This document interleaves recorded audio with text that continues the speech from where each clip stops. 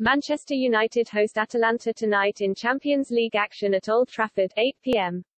Atalanta have been encouraged to take revenge on Manchester United after the Italians had to battle through 5 full-power fire alarms during the night at their hotel ahead of tonight's Champions League showdown.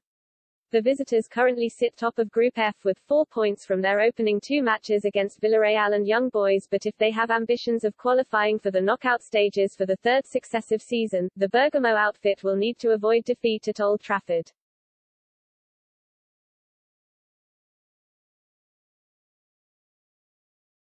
Yet it's hardly been ideal preparation for Gianpiero Gasparini's side in the build-up to Wednesday night's match. The wife of attacking midfielder Ruslan Malinovsky has revealed that the Atalanta squad barely had a wink of sleep in their team hotel last night due to problems with the fire alarms.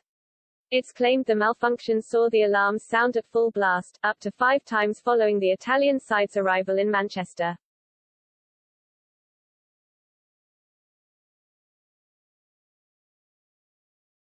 Mrs. Malinovsky is quoted by Calciomercato, saying, "I don't think it was an accident.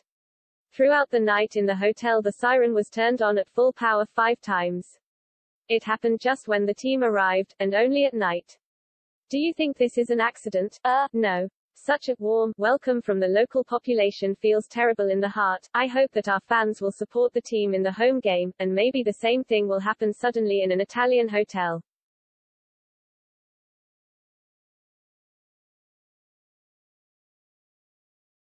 There is a quick turnaround following the completion of tonight's match with Atalanta due to host United in Italy in 2 weeks on matchday 4. Ole Gunnar Solskjaer's side are a wounded animal following the 4-2 defeat at Leicester last Saturday, and the Red Devils are in need of 3 points as they sit in 3rd.